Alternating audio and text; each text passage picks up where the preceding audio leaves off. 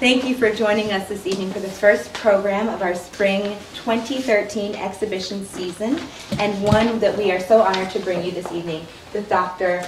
Elizabeth Alexander and David Hartt. This is a really special moment for us, both in honoring this exhibition and in looking at Stray Light in its entirety, the thought processes and things that have inspired it, including Dr. Alexander's work, The Black Interior. I also just want to say we do have several exhibitions on view right now. If you've not seen them, we hope that you will. David Hartt, obviously, Stray Light; Fred Wilson, Local Color; Gordon Parks, A Harlem Family; Mendy and Keith Obadake, American Cipher; I.A. Etan, Space-Time Continuum; Assembly Required, Selections from the Permanent Collection; and Brothers and Sisters. So please do join us for other programs throughout this season related to these particular exhibitions. Thomas Lax, Assistant Curator, who worked on Stray Light and who helped present it here at the museum, will speak a little bit about the exhibition before we go on. So I think all of you who have seen David's work upstairs can testify to his incredible skill as an artist. Working with him over the course of the last year, I've had the ability to also be able to testify to his skills as a thinker. You know, those things obviously go together, but David's intense sensitivity to ideas and their life in the world is something that I've learned a lot from. One idea that we've talked a lot about, or a set of ideas, emerged from Dr. Alexander's work. And so it's exciting to be able to have this conversation that we've been engaging with virtually and textually happen in real time and real space. I think all of those of us who were here in 2009 celebrating the inauguration of Barack Obama got to witness the ways in which Dr. Alexander is able to bring words and ideas into the world. I think those of us looking back to her 6 volumes of poetry and several books of criticism can speak to that as well.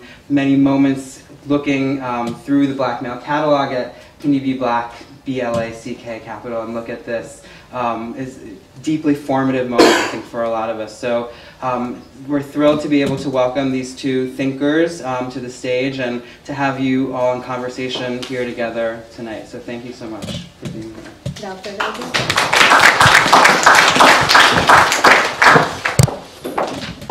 So it's great to be here with you. And the way that we're going to do this, one of the things that's particular and nice about this evening and this conversation is that we're beginning a conversation.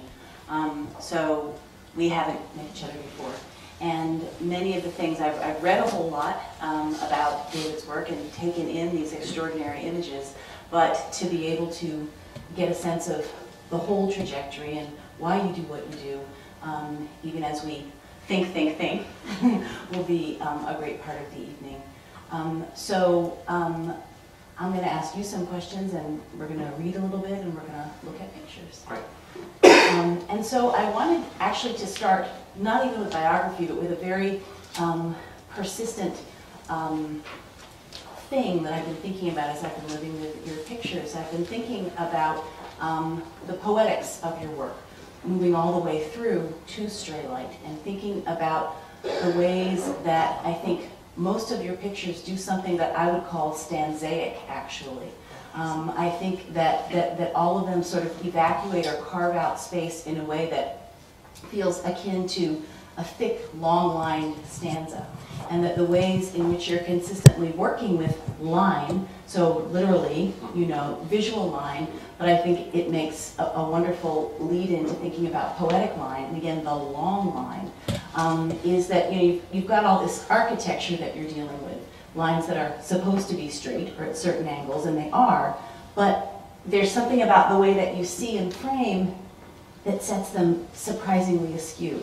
You know, it's like the box is turned in some kind of way, which I think is also a mark of success in the way that the line is used in true poetry.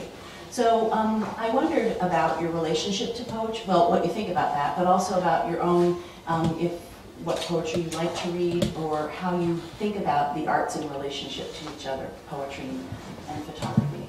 That's very interesting, and I'm actually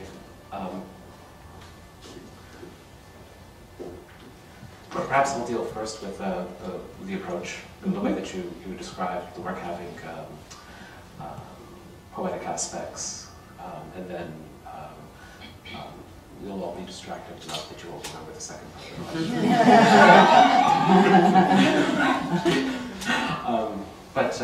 It's really interesting because yes, there definitely is, I think, something at play, you know, in the way that you described it, in terms of how the image is composed. And I think that the way that I tend to work is I do a lot of the conceptual work, if you will, prior to ever kind of visiting a site. So, you know, I've researched or I've selected a site because of, you know, something that I've come across either in the news or, you know, through some of the texts that I've been reading. And I'm attracted to it, you know, in the case of, say, the conservative free market think tank, the Mackinac Center for Public Policy. You know, what intrigued me with that organization was that it was, you know, the development of the Overton window, which is a policy tool for shifting, you know, radical policy to actionable policy. Or, you know, I heard a story on the news about the farm. It was on NPR, I believe, and they were interviewing the teacher who ran the public school on the farm, which is a former commune, present-day cooperative in southern Tennessee. And, you know, I was deeply intrigued with, you know, this radio interview, and, you know, he had 15 students in the school whose, you know, ranged from K through 8, so you can imagine there was, you know, 1 or 2 students, and some grades were completely absent. But what I'm getting at is there was a lot of kind of conceptual heavy lifting that was done before I ever encountered a site. But then when I actually visit the site, I completely forget. I've tried my best to forget, you know, what I know about it, and instead have a direct, you know, very, I think, conscious experience, and really try and lose myself in the act of photography, right? So it's really about that encounter and the immediacy of experiencing the site for the first time. And that's where I feel, you know, that there is an opportunity to kind of engage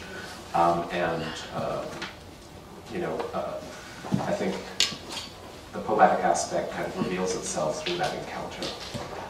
The other side of it is it's not implicit within the work itself, but explicit within the context that I create. So it's interesting that you know, used stanzas as kind of a frame of reference, and it's also the interplay, right, between each stanza and how it kind of corresponds to the preceding one and the one that comes afterwards. So, you know, what I try and do when given the opportunity to exhibit the work is to be very conscious of that context and how the work is seen in relationship to the other pieces that are present. In the case of Stray Light, it's one site that's being explored. So how do I articulate the space, you know, with each image, in which, because I do use documentary as a methodology, I don't consider myself a documentarian. So how do I, you know, break, I think, within the mind of the viewer, the expectation that the site will reveal itself in documentary fashion, but instead allow for, I think, a more poetic interplay between the individual images. And, you know, I've also shown multiple sites together, so it's the relationship and counterpoint that each site kind of suggests in relationship to some of the other sites. Well, that's interesting about the documentary impulse, because I feel like there's all of this narrative propulsion that moves things forward, but with wonderful white space, if you will. If we think about the space between stanzas, the spaces where you say, no, I'm not telling you every single fact of the story. That's not what I'm trying to do here. And that also is very spare and contemplative, which is how I feel inside of the spaces, and also I feel in the spaces that you make. Mm-hmm. No, that's a very, very, very fair assessment.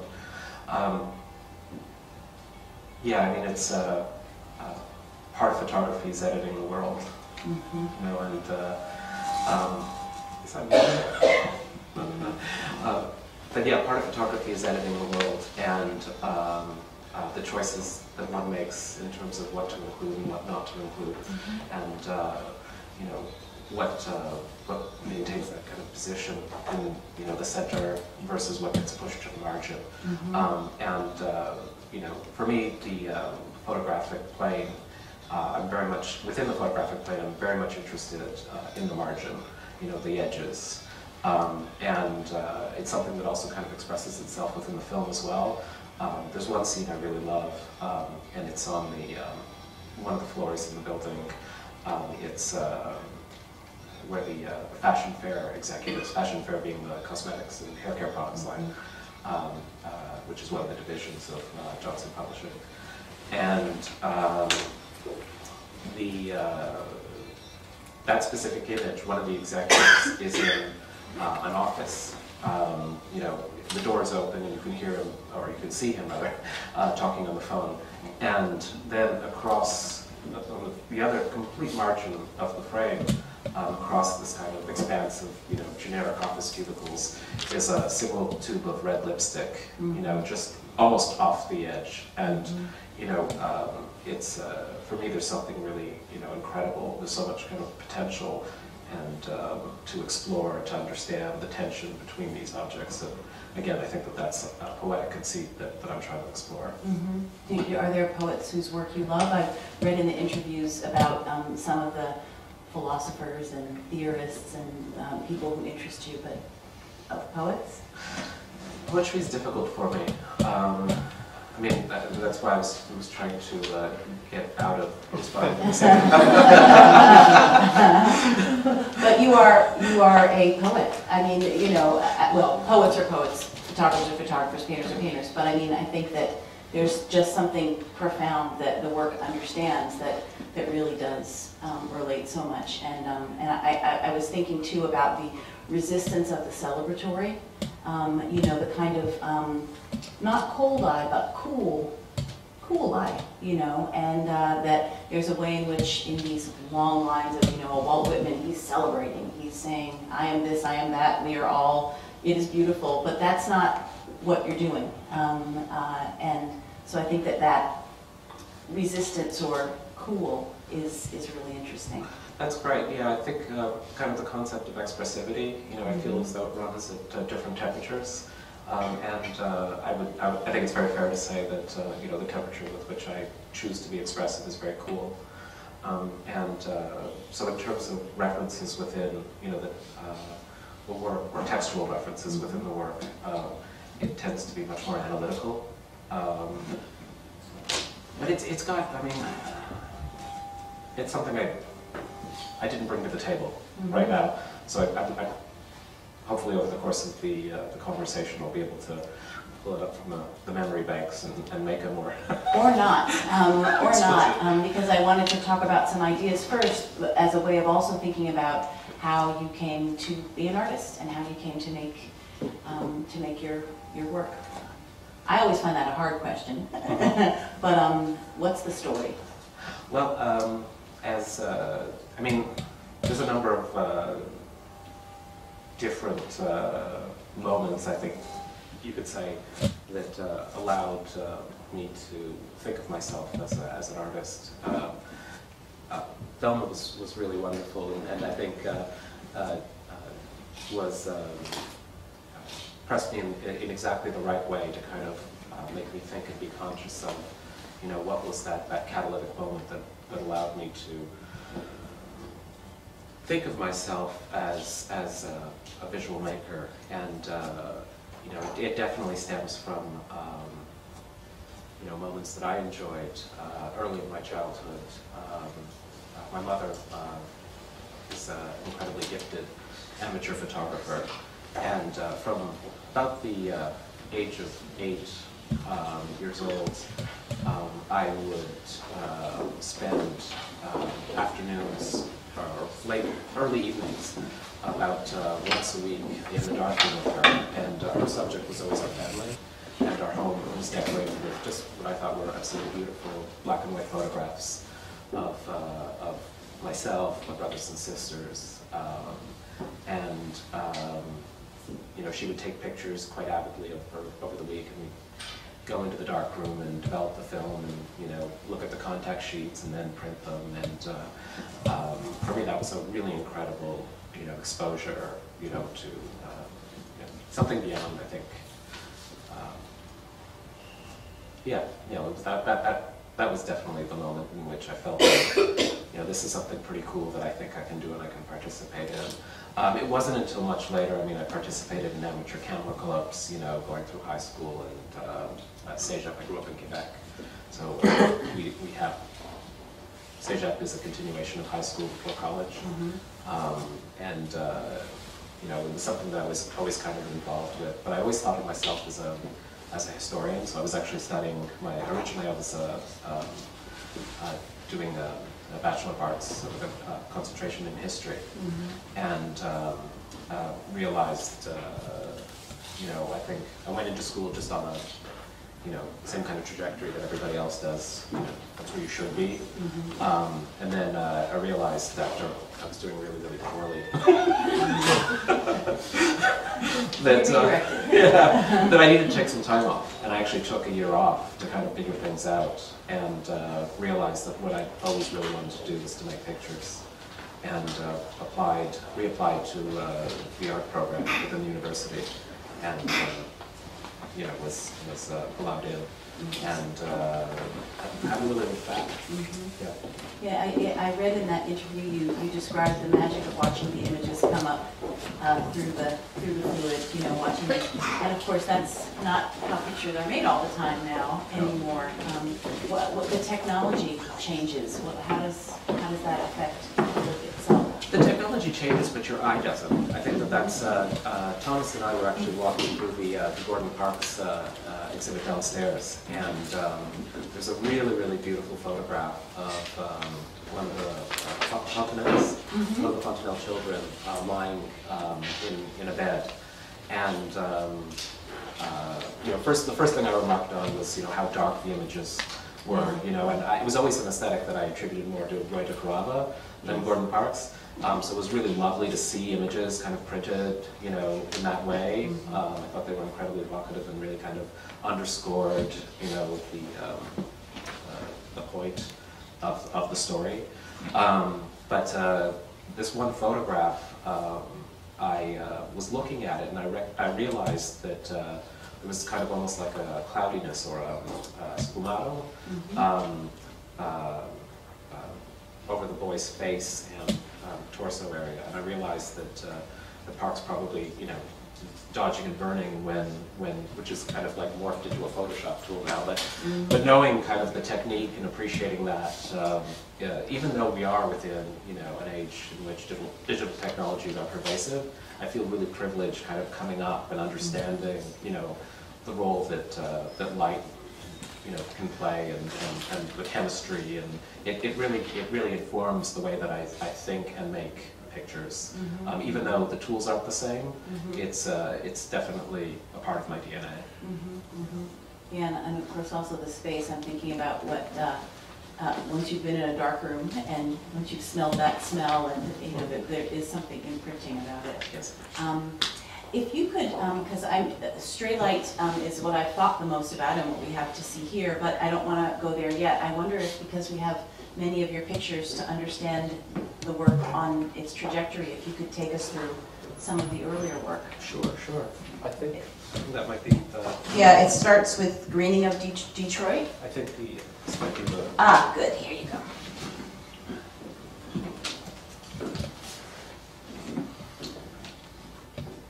Oh, this is the first. This is just This one is not the green one. It's the inside one, the greenhouse looking one. This one. Yeah. awesome. So I lived in New York for about after graduating. I'm not going to go into my whole biography. Try to be really short about it. But I think what's important to understand when looking at the images is that after graduating with my MFA from the School of the Art Institute in Chicago, I moved to New York with my wife, Catherine, and continued to practice for about 2 years. And then, I like to say that life took over. And I stopped making work for a number of reasons. But I think that at the core of it, I think that not that I ran out of ideas, but I definitely I don't think that I was mature enough in a lot of ways to really kind of think of myself properly as an artist, a professional artist. I think that I had tremendous momentum, but the steam ran out. So I actually took a 9-year break and didn't make any work for approximately 9 years. And it was always something that I wanted to go back to, but it was something that I didn't want to do as a hobby. It was something that I wanted to treat with the same degree of professionalism that I wanted to do everything. So I wanted to wait until a point in time where I felt as though I had something clear to say, and I wanted to be able to develop what I felt was a sustainable practice. And that means a number of things, but I think at its core, it's a set of ideas that I think I could continue to explore, for the rest of my life. So I thought a lot about, what it was that I wanted to do, and what I ended up developing was this kind of comprehensive list of how I ended up in photography is another kind of thing altogether. But once I did kind of figure out the tools that I wanted to use, what was the subject and what was my relationship going to be to the subject, and I developed this kind of comprehensive list of sites that I wanted to explore. And ultimately, what I wanted to do was to try and address the full kind of range of the American experiment in terms of understanding an ideological spectrum, right? So the sites that I had articulated were definitely kind of like, nodes within this ideological spectrum. We were in New York for that entire period, and we had our first son, we decided to leave the city, and we moved to Detroit for about 3 months, right there. And while there, I really kind of said, all right, now is the time to start making pictures. And one of the communities that I got together with, again through that kind of research, was the Greening of Detroit, which is an organization that has grants from the federal government to address, I think, the situation that's happening in Detroit in terms of, the urban environment. So, a city that was built to sustain, a population of, 3 million people, suddenly having, or not suddenly, over the course of several years, now accommodating, I think, less than 800,000. What happens to the space, and how do you re-envision a future, within this kind of environment? And the Greening of Detroit was working really aggressively to kind of try and figure that out. So I contacted them and asked them a lot of questions, and they helped point me in the right direction of a lot of partner organizations that were starting to make a difference. So everything from organizations that were teaching environmental stewardship to children in public schools, to Capuchin Brotherhood that was running a food bank, also a beautiful urban farm in which they were growing produce that was being sold at the farmers market, and they even figured out a program in which families could use food stamps to pay for the organic, locally grown produce. And that's actually a big deal, because there's this whole kind of certification process that has to happen as a result of that. This image here is actually at the Capuchin Brotherhood, this is one of the classrooms in which they taught environmental stewardship. So. This is actually one of the first images that I made too. And then this one here was another organization. This was Day House. And Day House was an organization that provided shelter for mothers and children from just looking to escape a domestic situation. What was interesting about this image here And what I try and do is provide as much kind of contextual information as possible within the title, but there's always kind of nice kind of anecdotal stuff that happens around it. But this image here was photographed of they had a garden that was developed for therapeutic reasons, and a plot was dug in this area, and then they harvested one summer, and then the next summer their neighbor said, "You can't plant there, that's actually our land. But we'll help you, and we'll move the garden over to your land, which is right over here."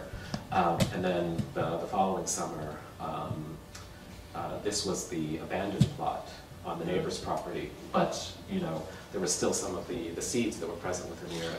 The neighbor's property is the MGM casino. Oh.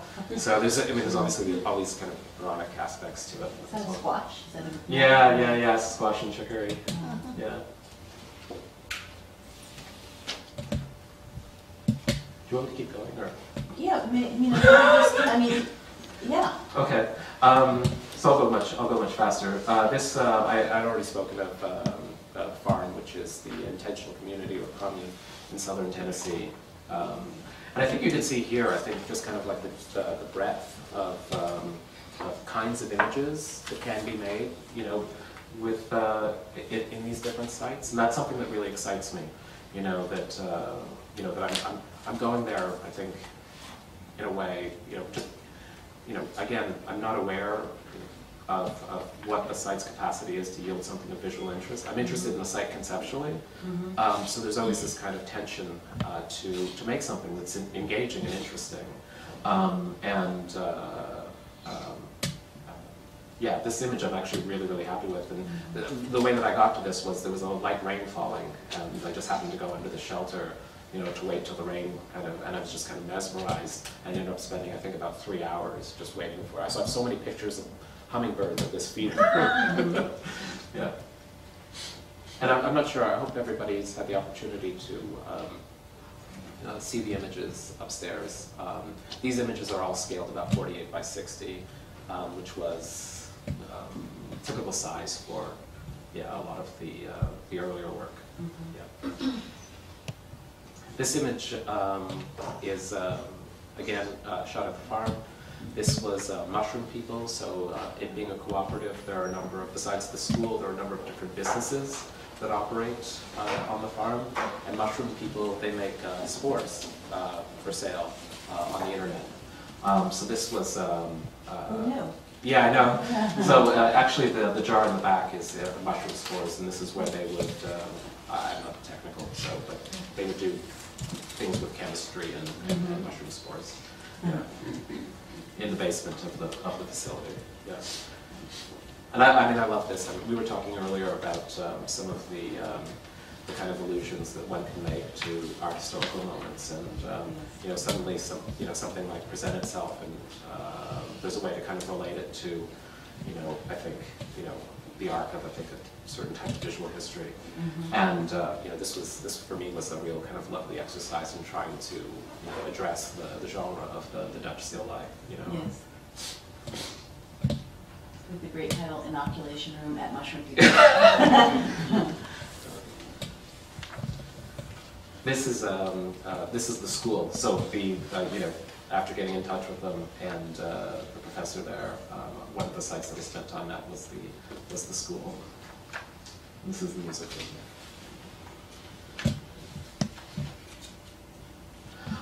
I had also mentioned the Mackinac Center for Public Policy. So again, what attracted me to them was this policy tool that they developed, and I think you're starting to see kind of the range of possibilities that I'm trying to set up within the broader practice. Each site kind of represents its own node, but it also suggests a counterpoint further on down the spectrum. What's interesting, so I photographed the Mackinac Center first, and the counterpoint, if you will, was a union headquarters in Chicago. And it's really interesting to kind of see how a site kind of reveals itself.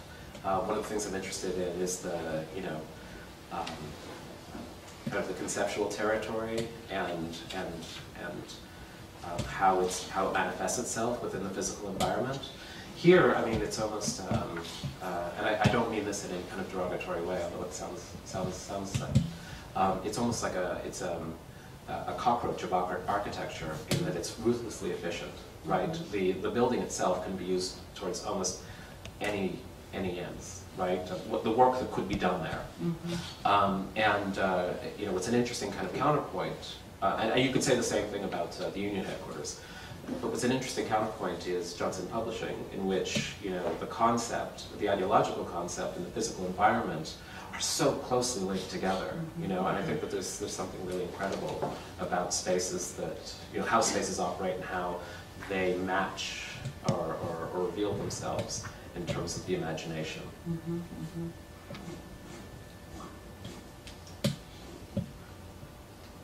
This is another photograph from the Mackinac Center. One of the things that's not visible here, that's actually visible in the photograph, like when you actually see it. I don't think we can get, yeah, because this is just not a great reproduction, but very, very clearly printed on the stem of the flag, in all caps, is "Made in China." I just love, you know, how sites kind of reveal themselves and the ironies that kind of emerge. And while taking this photograph, the public relations head, Michael Jarg, his name was, from the Mackinac Center, kind of, you know, walked by. And when I shoot, I use a medium format digital camera, which is super high resolution, and I have it tethered to a laptop. So that I can actually, you know, play with, obviously, color, but focus. So I use, and especially with this early work, there was very kind of shallow depth of field, which I kind of articulate as, you know, very kind of clear kind of focal plane to call specific attention to certain details. And, you know, he walked by and he said, "Oh, what are you looking at?" And I said, "Oh, these flags." And he said, "Oh yeah, they've been up since July 4th. I photographed this in January." and then I started laughing to myself, and he said, "What?" And he walked over and looked over my shoulder, and he's like, "Oh, isn't that great?" When he saw the detail, on the flag. So. When you talk about spaces revealing themselves, what kind of time do you spend in these spaces, and what's it like? I mean, people are doing their jobs and going about their business, and you're doing your job in a different way. What's that like? Well, I don't photograph people, and it stems from a kind of a loosely held belief or theory that you know, the way that I see photography versus say film is that for me photography is a medium in which it enables us to kind of capture a sense of time that is so kind of foreign to, you know, our sensorium, or the way that we actually experience time.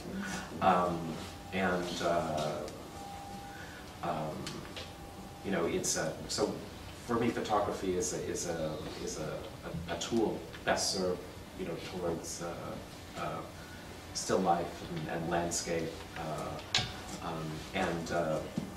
film is something in which I kind of consider portraiture, and even if there's not a subject present.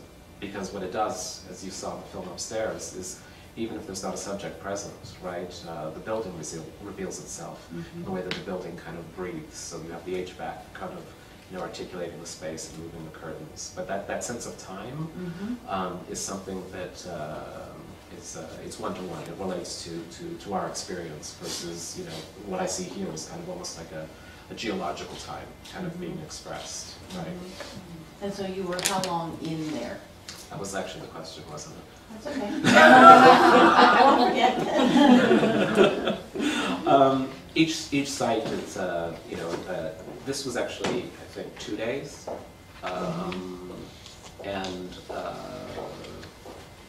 yeah, it really varies. I mean, it depends on, you know, how complex the site is.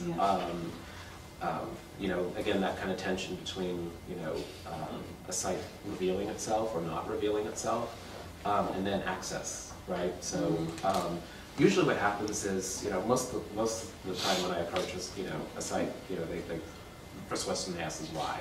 You know, like, why us? How did you find out? You know, what's your intent, et cetera, et cetera. And then, you know, once I try and make myself understood, usually there's a degree with which they chaperone me at the beginning of the process, and then they realize that I'm, you know, generally harmless, and they just kind of let me go about. But there's always that issue of access. They just can't have strangers kind of walking around, you know, on premise forever.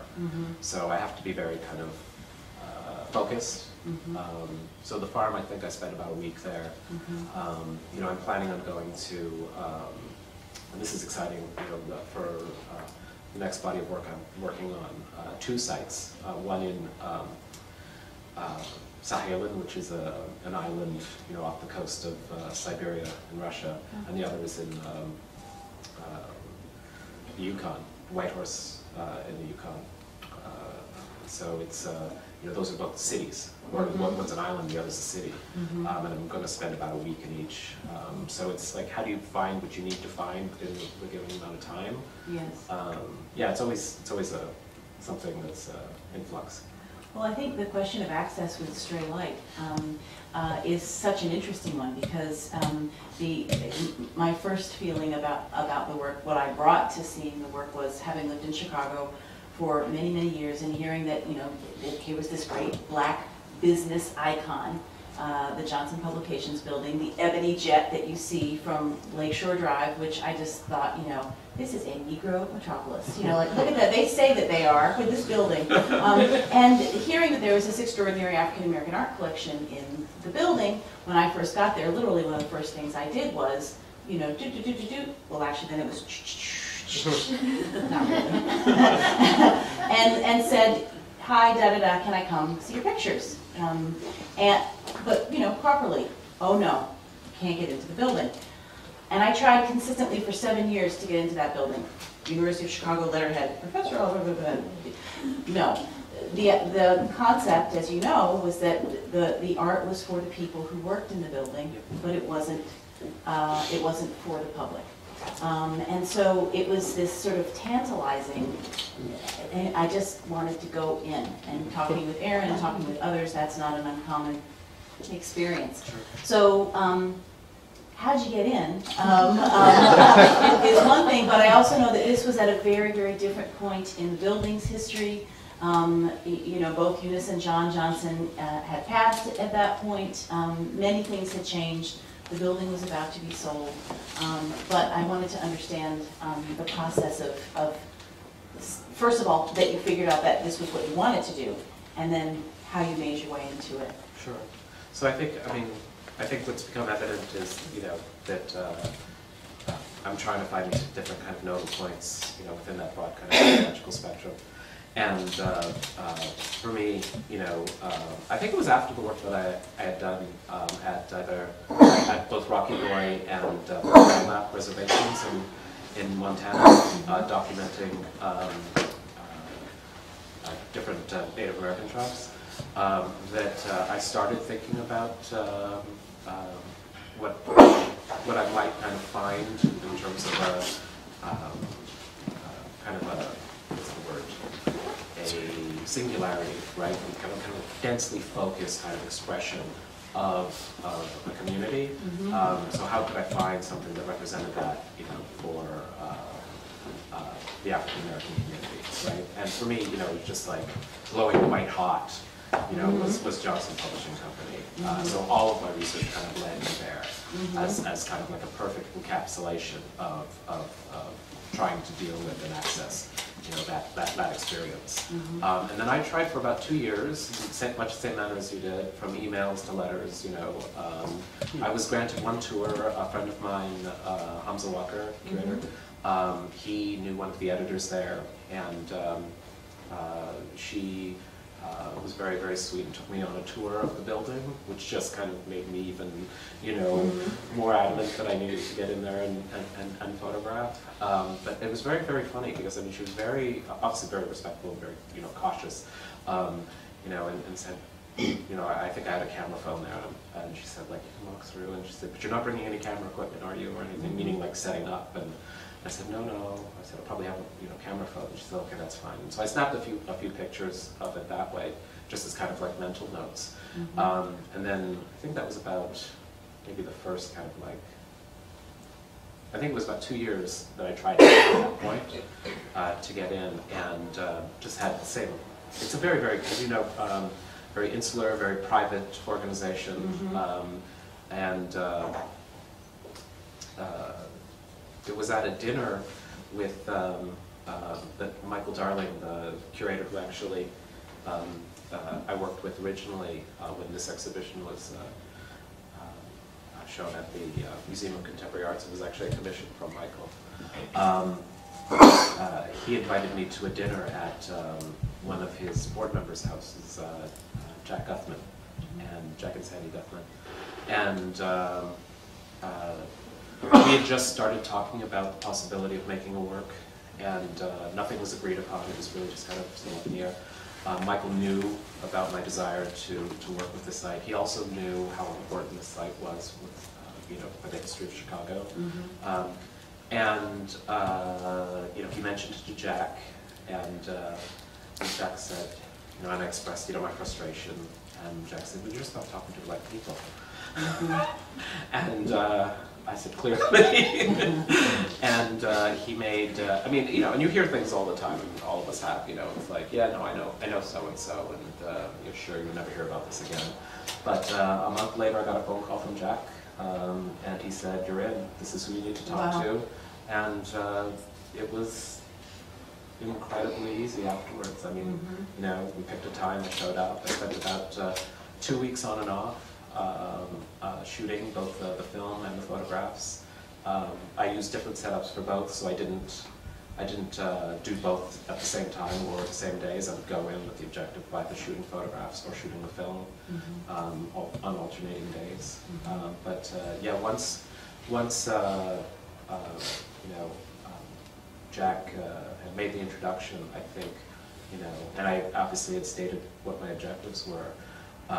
And this was completely, I had no idea that the business, that the building was being sold. So it wasn't, in fact, it was announced the day that I started shooting. Oh my goodness. So I had no idea that was actually going to happen. It was incredibly simple once I was there, and they were such a fantastic organization to work with, so incredibly trusting, and I was really delighted and felt very privileged to be able to engage with the site. And I wonder if, the idea of the archive itself and the idea of the archive, I think, pulses all the way through the work, especially powerfully in, there's a picture called the archive, but also in the film. And I wonder if someone in the organization thought that that was something that they were going to get from this, a kind of documentation. Not necessarily a swan song, but knowing that things were about to change. And there's this incredible sense that you capture of incipient change. And I was really interested in the film. There's a moment where you linger on the clock, and at first you think time stands still. Yeah. But like, Yeah. it's just moving a little bit, but it is moving. Yes. And we talked about also the timeline in the archive photograph. I saw it as a timeline. There's the clock, and then there's the African sculpture, and then there's the long top of the partition, I guess. Yes. Yes. That's actually, there are files behind it. There we go. It's the photography archive. Okay. So there are negatives and prints in those drawers on the other side. So I felt like, a way that someone in the organization could think about this picture would be, first of all, that it's documenting something that's gone. There's that. But also the black idea of Ebony, Jet, and Johnson Publications, African origins, but then the timeline that goes off into who knows where, yes. Into the future. Because there is something very, very futurist yes. about Johnson Publications at all times. Yes. They're always looking forward. Yes. That's just so interesting that the very day you started was the day that it began to become something else. Yes, no, absolutely. I think, Thelma, I know, could probably speak more astutely to this idea of to what degree your organization was conscious of its legacy, and because I believe that you had spoken with Linda specifically regarding that, but it was something that I was completely unaware of. It was something I came in, and my intent was never to document the site. My intent was to make a work. What's interesting, there's always this tension, and I think here it's most explicit between one's intent for the work and how the work kind of is contextualized within culture. And here, I think it's serving kind of very much dual purposes. But Yes. I mean, Thelma, did you want to address to what degree you thought Linda might have been conscious of the idea? Well, I think that what was clear is that it was this sort of wonderful moment of timing, not necessarily to document the building, but for you to be able to see it now, to see it at this point in its history, and to have this project stand as part of the history. When the building was opened, it was documented in the magazine in this fantastic spread, which talks about the architecture, the design, the decor, which you see here. But I think really you were sort of intervening into this moment to really begin to think about it again, because the building, while sold, is going to have a life attached to Columbia College in Chicago. And so will continue to live and be a space that people will interact with. And I think some of it might remain in some ways, in ways that you'll still be able to see. But you were sort of like the inflection point of this past and present. I think that's fantastic insight. And yes, I don't know why I didn't recall it, but yeah, the building was incredibly documented. In 1971 issue of Ebony magazine, and it's maybe a 30-page spread in which they go through the entire building from, you know, the photo studio on the ground floor and the lobby all the way up to John Johnson's offices on the top floor. And what's interesting is that I mean, it's people at work, you know, and it's really beautiful. You know, the cafeteria is full. Yeah, and I think I like what you said about, you know, it's the distance traveled between, you know, that perfect moment, you know, when the building revealed itself or presented itself to the world, and the opportunity I had when, you know, the building was shed, so that the organization could go on and become what it is now. And you've talked about what it meant to come to this as, I don't think your phrase was an outsider, but the comparison I'll make, and we had said we'd read a little bit. I'm so happy that you like this book. So, I mean, the way I come to this space and the whole idea of it is coming from a Negro metropolis, coming from Ebony and Jet on the coffee table, coming from, you know, being steeped in what this, because of course, you know, the paradox of the privacy of the building is that they were so public with the magazine. I mean, the spread across a real thing called Black America in all of its multiplicity is, you know, almost measurable. Yes. And you're coming from a different geographical place, do you want to talk about that a little bit, about what it means? I mean, I think in a way there's something fantastic about coming without all the associations. Right. I think in some ways, I wonder if someone who grew up in Ebony Jet world, writ large, would feel the need to be ironic, or, you know, look at things ironically, and in a way you're just looking. Yeah, that's great. And maybe not ironically, but I think there's this almost there's also, I think, maybe a latent desire to memorialize the space, and that was something that I didn't necessarily have the burden of kind of representing. But you know, outsider or whatever, the key is that I didn't grow up with it as part of my cultural heritage. Having grown up in Montreal with you know, white Jewish parents, it just wasn't something that I was exposed to, and so for me, you know, in terms of all of the sites that I choose to explore, there was a desire to kind of heuristically, you know, experience and understand the potentials of those sites. So for me, you know, this was an opportunity to really kind of immerse myself in a specific type of cultural identity. And one of the, again, Hamza Walker, one of my confidants, you know, while researching it, he recommended, you know, your book, and it was, you know, specifically that essay, The World According to Jet, that made such an incredible influence. And for me, it was such a wonderful kind of grounding or orienting point, specifically in the way that that concept of Black interiors started to be understood. And it was almost like there's almost a Victorian kind of quality to it. And what I loved about that is kind of the stark contrast that the Johnsons chose to pursue, in terms of how they wanted to construct the identity of the organization. Well, and that also, I mean, I talked about irony, but then also there is not sentiment but feeling. You talked about how the part that moved me in the film, that actually moved me to tears in the film, was when you end with the archive and those rows and rows and shelves. Ebony, hue, sepia, jet. I was in the midst of teaching, I am in the midst of teaching a class on archiving African American poetry. And as I was looking at those pictures, my students were writing me emails saying, I can't find copies of the Journal of Black Poetry. I can't find copies of Eyeball. I can't find copies of all of these important cultural artifacts of Black people that they have not been able to keep. So the relentless self-narrating of the Johnsons is actually, it's a much larger project. So to see, they kept this stuff. Yes. And they kept it, even if they didn't let us in to see it, they still kept it. Yeah. And in being able to see this picture, which I love so very much, up close and seeing like in that picture, Lyndon Johnson is holding Jet magazine. Yes. Linda, that picture, it's up in the gallery. Lyndon Johnson is holding, as we always put an article for it, the Jet, is how we refer to Jet magazine, the Jet. So it's just something that would be lost if someone hadn't held it dear.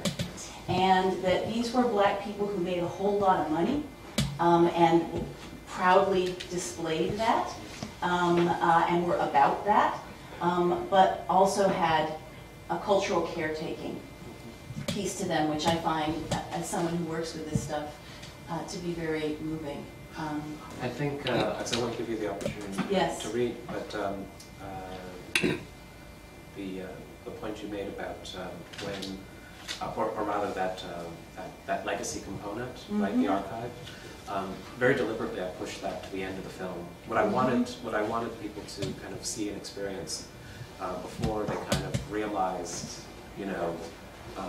the nature of the organization was how it stood in terms of what I felt was, a really incredible contribution to the concept of modernity, but it was something that hadn't necessarily been documented or accommodated within that narrative.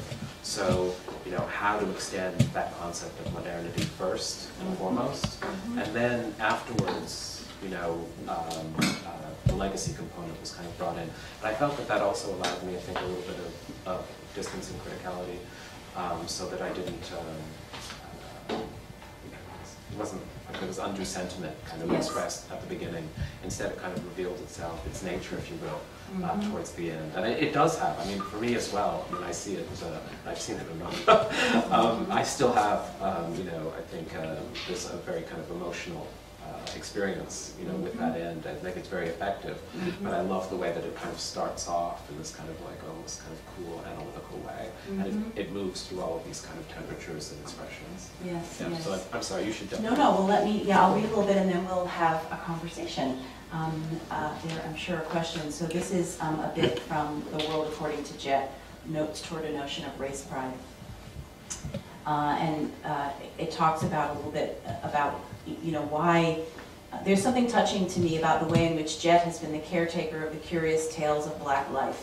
Where else would you read about the Siamese twins, these Black conjoined Siamese twins, big Jet story. Jet was where I followed the story of Joanne Little, the Black woman in prison who stabbed her white guard to death with an ice pick when he tried to rape her.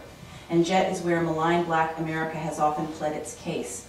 Frank Willis, the Black guard who discovered the telltale tape on the door of the Democratic National Committee headquarters in Watergate and began the chain of events that brought down a corrupt presidency, was found by Jet to be unemployed, living with his mother, and accused of stealing a $12 pair of sneakers.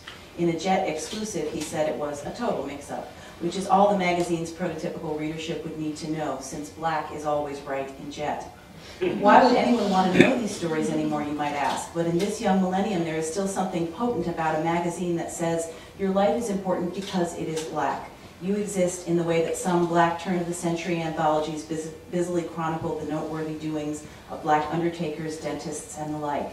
In some ways, Jet is more populist, even as it unabashedly celebrates material gain and self-promotes the Johnson family as a prototype for its patriarchal vision of the black American family, following the benevolent dad to the promised land. John Johnson is in many ways a modern-day Booker T. Washington, which you're filming of the bookshelves, lots of Booker T. Washington on the shelves, and Washingtonian judgments about black uplift permeate the pages. What does this particular variety of race thinking mean today? Are the fates of black people intertwined in a way that speaks for the need for a magazine that purports to speak to an entire black nation? There is something romantic and appealing about the ideas that black people are somehow discernibly connected across country and diaspora. But common sense says otherwise. Indeed, the monolithic phrase, the black community, has rightly come to seem imprecise.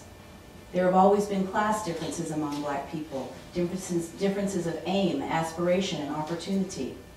How then to work with the romantic impulse for community, for racial collectivity, while at the same time bringing an open-eyed understanding of these differences to such racialist imaginings?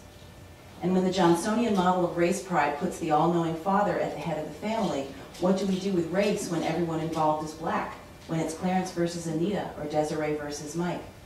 I want to trash the centerfold and hold on to Joanne Little, claim the importance of visibility and extend that in Jet's pages to other strong, unruly women, gays, and lesbians.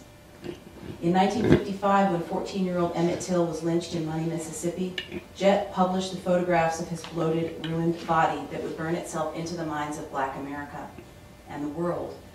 Jet told the story Americans needed to know. We are past the legal gains of the civil rights era, but we still haven't overcome and are not even sure we're a we. My problems with Jet are myriad, but I'm still a reader. With each instance in which the violation of a black person is made public in its pages, I am able to think about whether it is violence or its ever-present possibility that unites us as black people. And I still revel in straight-up celebration of black glory. However tacky, however ephemeral these photos of black celebrities outside of Ebony Jet headquarters may be, I still hold on to them as an idea that this thing called black culture and these people called black people can both be productively, complexly understood as nuanced entities whose acts and practices we hold to the challenge of criticism. So that's, kind of how I thought about that. I was thinking, I haven't looked back at that in a long time, and in the magazine it was always Ebony Jet headquarters. There was the idea not just that the magazine was being made there, but that sort of the race was being run out of it. Some kind of way, and then, just to finish, perhaps it was, to finish with one concept here that the black interior, because I think it's kind of interesting to put Jet first and then that concept second. What unites these essays as is an idea, a metaphor of what I call the black interior, that is black life and creativity behind the public face of stereotype and limited imagination. The black interior is a metaphysical space beyond the black public everyday toward power and wild imagination that black people ourselves know we possess but need to be reminded of. It is a space that black people ourselves have policed at various historical moments. Tapping into this black imaginary helps us envision what we are not meant to envision. Complex black selves, real and enactable black power, rampant and unfetishized black beauty. What do we learn when we pause at sites of contradiction, where black creativity complicates and resists what blackness is supposed to be? What is it in our culture that speaks, sustains, and survives post-nationalism, post-racial romance, into the unwritten black future we must imagine? And so,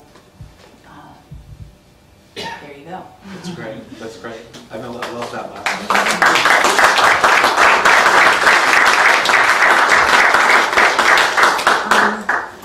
So, I think we should see what others want to ask you. Yes. Or us. Or ask us. That's right. Others. In your photograph, how are you? Good, thank you. In your photograph, you only use basically the ambient light. Yes. Do you mind asking No, no, it's okay. Just for the rest of the audience. Now, I was asking in your photograph, you use the ambient light of the place that you're photographing. You never bring any kind of... No, it's strictly ambient light. Okay. Yeah. So that's why you find the light, the colors, everything is Yes. Yeah. integrated at the beginning. Absolutely. In fact, for the most part, I don't even touch the scene itself. Okay. So it's really about trying to find, you know, the Kind appropriate- of Exactly. find a vision. Yes, I think the concept of point of view for me is something that's very critical. I think of photography as a somatic device, right, in which it allows you to literally probe the universe. It has a I want there to be expressed my relationship to the environment through the photographs. Right. That inspires you. And you. I was fascinated yesterday when I saw your the movie about the music and about the inspiration about the music. Where did it came from? So the music is actually was a score that I commissioned. Nicole Mitchell was the composer. Oh. She worked from a rough cut of the film. We went into the studio with the rough cut. We worked with 7 musicians. She plays flute as well as being a fantastic composer. But I think there was, in addition, there was drums, there was vibraphones, bass, cello, saxophone, etc. But the way I came about it's actually kind of funny. The scratch track that I initially had in the film while editing was Wim Mertens. Wim Mertens is a Belgian composer. Kind of systems music, very much like Steve Reich or Philip Glass. So you could just imagine kind of very regimented, you know, very cold. And I played a rough cut of the film for, I've mentioned him about 7 times, I think, today, Hamza Walker. And he was just like, oh, no. He said the music is fighting the film. He said they're doing 2 different things. And really what I was looking for was as much, you know, something that set, you know, for me it's a propulsive device, right? It kind of drives the narrative in a way that it isn't present because there's no dialogue in the film, there's no plot per se. So for me, music kind of provides that component that moves the narrative forward to some degree. But it was just doing it too literally, and but I did appreciate the instrumentation. And he recommended several musicians, and the next day I went to the Jazz Record Mart and bought, you know, all of their CDs and etc. And Nicole's music just kind of really stood out, and through him, it stood out for a number of reasons. Her sensitivities as a composer, the instrumentation again, but then there was something that was really critical, and it made it all make sense, was that she was actually the first female president of the AACM, which was an organization that I feel was probably at their prime around the same time as Johnson Publishing, you know, opened to the public. So there was this great kind of conceptual connection between, you know, her relationship to the organization, and what was going on and being expressed visually. So perfect. Yeah. But the editing was done before the music was... Correct. So you did, the whole music was set up after. Correct. Yeah, she actually scored to the edit. Looking. Yes, and you can really see that. I mean, there's this wonderful scene where the Venetian blinds are kind of moving back and forth, and she has that wonderful passage. And then just the way that she kind of played with like the tension and release of you know, one of my favorite scenes is the test kitchen with that riot of you know, pattern with the wallpaper. Yeah, and you know, it's an incredibly still scene, but the music is just it's absolutely at a crescendo, and she brings that out. You know, she brings that riot of color and exuberance out.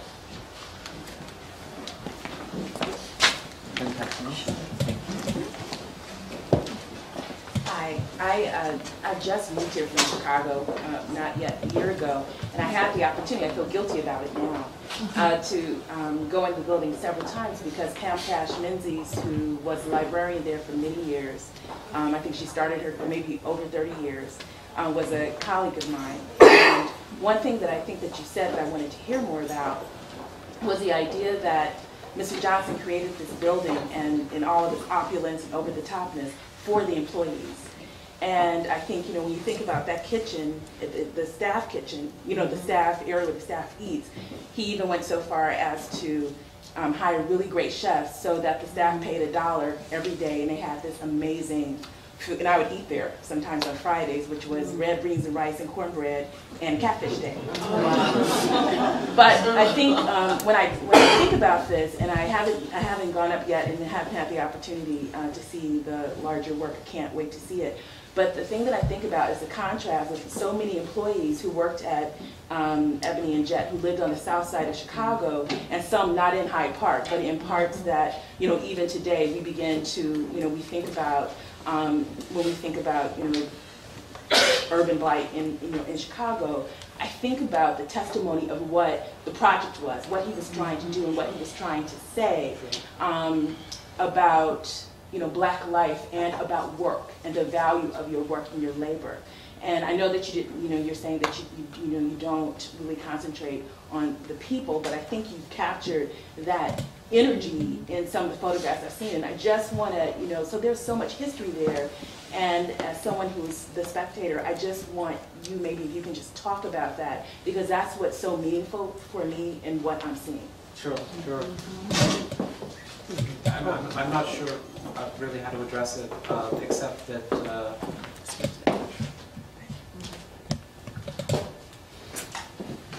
yeah, I think it would also be interesting once you actually see the film too, to see the role that the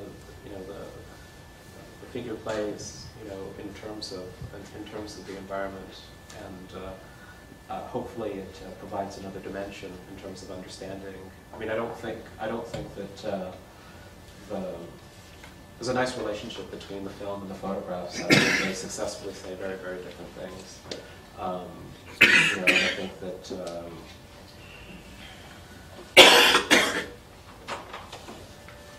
there's a lot that's present within the photographs. I think of them as kind of, vehicles that try and encapsulate that ideological potential. And I think that the humanity that you're referring to is something that, so for me these are conceptual vessels, whereas the humanity, that kind of, again, the concept of kind of addressing the sensorium or our lived experience, is something that I think the film starts to address. I'm not sure if that kind of addresses the question, but I feel as though, they operate on two kind of different planes. What's your take? Well, I think right from the opening of the film, where there's the lobby and the red sofa, and it is so quiet and it is so still that, to me, it feels like all of the accrued years of those people and that history and that legacy, that something is winding down. In the photograph, it has the gold embossed emblem that's just a little bit healing, just that sense of, and so, I mean, one thing you could do with it is in thinking about all of these Black people, and also, again, this idea of Blackness that will need to become something new. Yes. In the way that time moves on and people change. They don't necessarily get better or worse, they just evolve. Yes. So, that movement is something that I think is at work that ties together what you were saying.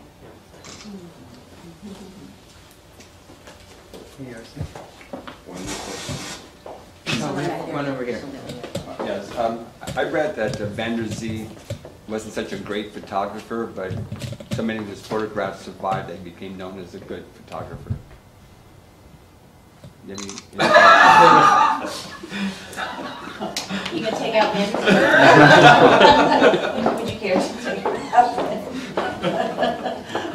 I'm hopeful that my photographs survive. I'm not sure how to address that. I mean, I do think that it's interesting, as a visual artist,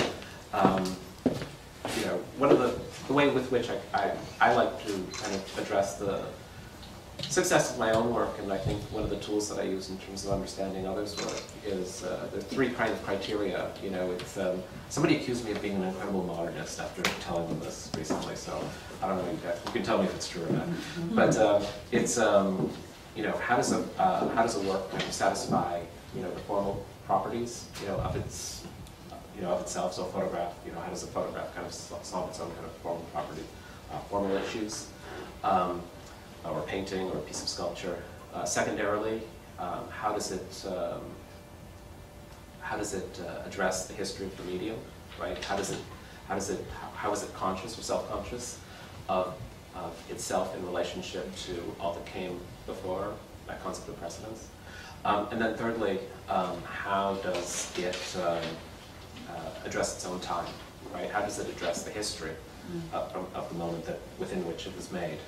You know, what I think is incredible about showing the work in this institution is the opportunity to see the work, you know, in relationship to, you know, amazing photographs, you know, by Gordon Parks. You know, Thomas and I were walking around, and I think, you know, there are so many kind of points of connection, you know, within which what I'm trying to do, and I'm seeing it in an incredibly new light, you know, as it relates to, you know, this institution and the works on display here. So I think it's a roundabout way of, you know, addressing, I think, all of our kind of individual contributions to the broader practice.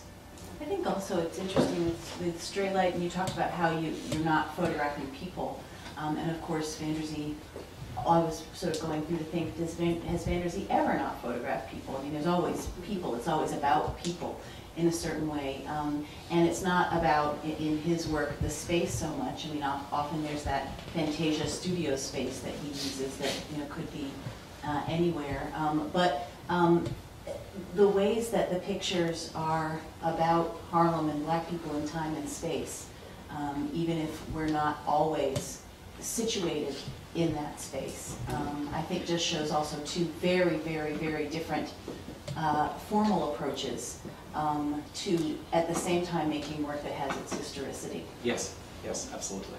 That's great.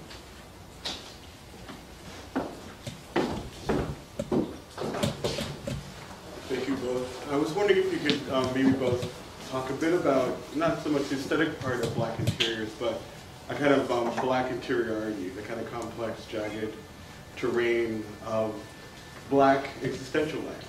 And so, can we talk about that a little more? This is a question for you. I think I could read from the book where I already thought about it, and that's such a beautiful, big, broad question. I almost don't know where to enter. Actually, I would ask you to say some more about what you mean and think. I guess what I'm thinking about is what you read some more about, the kind of tension between race pride, right? Mm-hmm. And the kind of, you know, ongoing contradictions about black life, you know, the kind of the impulse to post-racial in this present moment, but also the collecting, the archiving that you find so fascinating about Ebony and Jet. Mm-hmm. But more than that, like how it might, you know, the kind of capitalist project, the empire building project of Johnson, right? How does that relate to the kind of dispossession on Southside Chicago, for instance? So, like, what's the contradiction between a kind of, you know, rabid capitalism, which you mentioned before, maybe not in those terms, and also a kind of dispossession that's going on among black people at the same time? So, I'm glad I asked you, because that's a whole nother thing. Go ahead. Yeah. No, for me, they're related in the sense of I'm trying to figure out. I'm thinking, you know, of, you know, just because it's Chicago, of Native Son, for instance, right? So, like, how is that building, for instance? It wasn't built in, but or Chicago today with all the killing, for instance, right? Mm. So I'm just thinking when they saw black interiors and the wonderful imagery on the cover of your book, I thought interiority right away, and the kind of interiors talks about multiplicity, right? That you were refusing the monolithic. So it just drove me inside to an existential place. So, and also echo what you said at the very beginning about how you were made to feel in the space, the environment that David Hartt provided you. So that's what I'm thinking. If that helps at all. It's a big question, but. Yeah, Yeah, well, it makes me want to talk more about Chicago, actually, and about Gwendolyn Brooks's poetry, which is so important in so many ways, and is so in need of kind of constant examining, right? And the way in which, you know, her poem set in the iconic kitchenette apartments of Chicago, those spaces that she's saying, let's go inside in this place and see how these people, in the midst of privation, in the midst of struggle, how these people are thinking and dreaming and negotiating and managing and making their way. And I think there's no finer exemplar of that tension and that struggle and the insistence that somehow an interior life, even if it's only, you know, a great poem of Brooks's that I really love to quote is her kitchenette apartment. You know this poem? So, do you know how it starts? We are things of dry hours and the involuntary plan, grayed in and gray. Dream makes a giddy sound, not strong, like rent, feeding a wife, satisfying man. But could a dream rise up through onion fumes and fight its white and violet with fried potatoes and yesterday's garbage ripening in the hall? We wonder, but not well, not for a minute. Since number 5 is out of the bathroom now, we think of lukewarm water, hope to get in it. So, you know, that's, you keep these things at hand because they just do what needs to be done better than any other answer could. So, Gwendolyn Brooks is always the right answer. That's a really fascinating question. And what I think about the Black Interior, the book, is that, and even the poem you just recited, is that, and it connects to how I experienced the exhibition as well, is that it's not so much about the existential, individualized interiority, but an interiority that sets the conditions for the inner life. That we're not talking about the personal in a way, but the social constitution of the personal. The things that make the personal able to be known and talked about rather than individualized. And that's what I got out of the exhibition and the book, Black Interiority. And the poem. Well, thank you. Does that make sense? And I think, yes, and I think also, I mean, I don't need to tell you this about Chicago history, but what I think is so interesting about, and why exactly Chicago has become a site for these convergences is a really interesting question. But, you know, all of the sociological literature thinking about the Negro that comes out of Chicago, and yet the ways in which the art finds its way to give you something that sociology never could, and that sociology sometimes flattens even in its quest to understand. You know, sometimes it's trying to pathologize, but sometimes it's trying to enlighten. And there's all of that happening. Even the score did it. The musical score does that.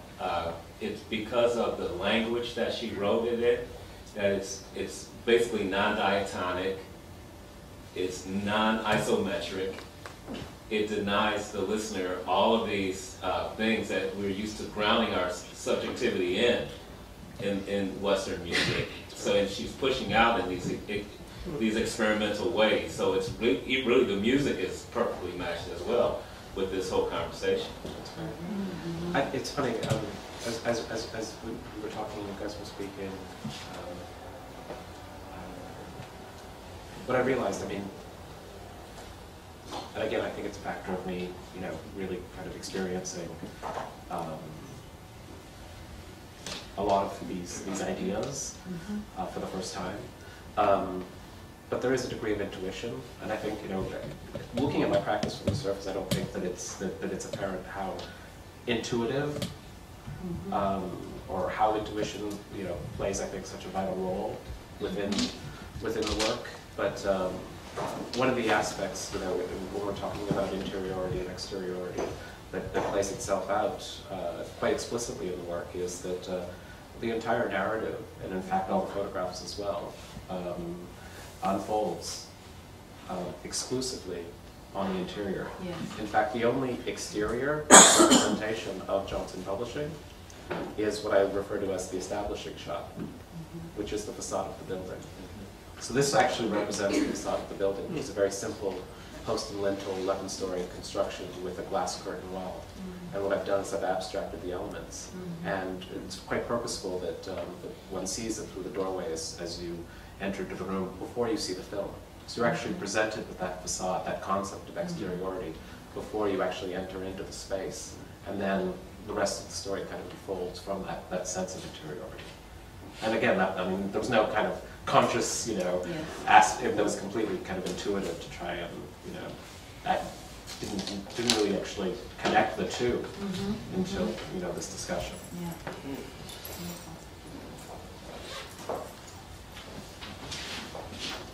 Where can we find the film? The film right now is upstairs. Yes. Yes. Are you talking about beyond that? Like a video or something? Yes, it's right now. Well, this piece is in the collection of the Museum of Contemporary Art in Chicago. They own it. Oh. And then it's also a limited edition of 6. So the Museum of Contemporary Photography also owns one, but it's not. I don't make the work for distribution. Okay. Yeah. No distribution. Oh, no. Thank you both. I currently live in Chicago, and I also have been trying to get into the building. And one of the things that has always struck me as interesting is about how he acquired the building, and the fact that he posed as a janitor. When you read in his memoir, he talks about acting as a janitor. I think, or maybe I have it off. There's a point of confusion. Right. They commissioned the building. Okay. The building was actually purpose-built. So they commissioned it. They worked with John Lewis. Johnson, African-American For that. architect of great renown. Yes. Mr. Johnson commissioned it. Yes. So as a misconception, you corrected it. Yes. Are there any things in there that you would have wanted to capture that you didn't get to? That's very interesting. That's a really interesting question. I think there are floors that I didn't capture simply because they had largely been abandoned. They hadn't been used for several years. So there were floors and it's just because as the business kind of matured, they didn't need as much space. I mean, office technology and efficiency, but also I think there were external influences in terms of circulation and the focus of the business. There was a lot of redundant space, and I think that I effectively kind of capture, the scale of the environment and kind of the natural kind of entropy of the space, but I didn't want to dwell on, this has been abandoned and this has been, whatever. So there was that was one kind of factor that helped me kind of decide what to photograph or film. Another was my ability to kind of find a satisfying position. There was one floor in which there was a green and black plaid pattern. I can't remember the business that operated from that floor, but it just a really compelling environment, but I could never find a satisfactory angle. And then something that kind of emerged over the course of the film was the role, and this is a whole kind of other conversation that we could have on another occasion, but the role or the expression of femininity within the space and how it revealed itself. That was something that, once I kind of realized how dominant it was within one's experience of the space, I really kind of, ran with it. And then very, very late in the process, I was granted access to, there were one locked floor and one locked room in the whole space. The locked room was Eunice Johnson's office. She had passed away, I believe, 2 years before I photographed, and Linda was the only person who had access to it. She offered me to, access to photograph that room or do whatever I wanted. I did, and it made a kind of sense. And then she'd also taken me up to the 11th floor to John Johnson's office. But I think I was on very much, because this is not about it being a documentary of what the space was. It's a personal narrative as much as anything else. And there's a special kind of story that I wanted to emerge. And I think Eunice emerged as the protagonist, and John kind of faded into the background. So even though I had access to that 11th floor, it didn't make a kind of sense in terms of investigating that site. Yeah, that's an amazingly interesting thing about her work, is Eunice. Yes, yes, her voice and how resonant it is within the environment, absolutely. Yes. Please join us in thanking Dr. Elizabeth Alexander and David Hartt for this amazing conversation.